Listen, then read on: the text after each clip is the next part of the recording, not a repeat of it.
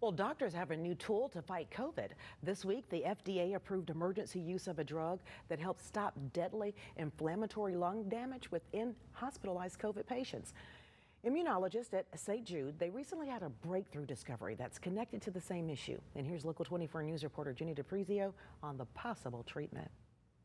It's so sad to see so many people dying. That's why Dr. Thiru Kanaganti is hopeful that what her team discovered in a lab at St. Jude will help keep COVID patients alive. COVID-19 is such a crisis, and there are no targeted therapies right now.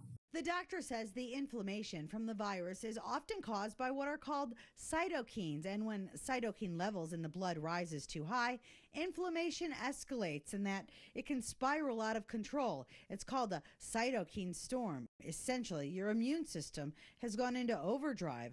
Dr. Kanaganti says St. Jude researchers were able to identify two specific cytokine proteins causing the inflammation, and by using drugs already on the market for other illnesses, they were able to block the inflammation. We're excited about this possible COVID-19 treatment. Researchers say this discovery will not only help treat COVID-19 patients, it may also benefit people with autoimmune diseases such as rheumatoid arthritis. So anytime there is inflammation that is driven by cytokines, we can block, knowing that these are the culprits. But for now, Kanaganti says the immediate and most urgent application is for COVID-19 patients and trying to keep them alive.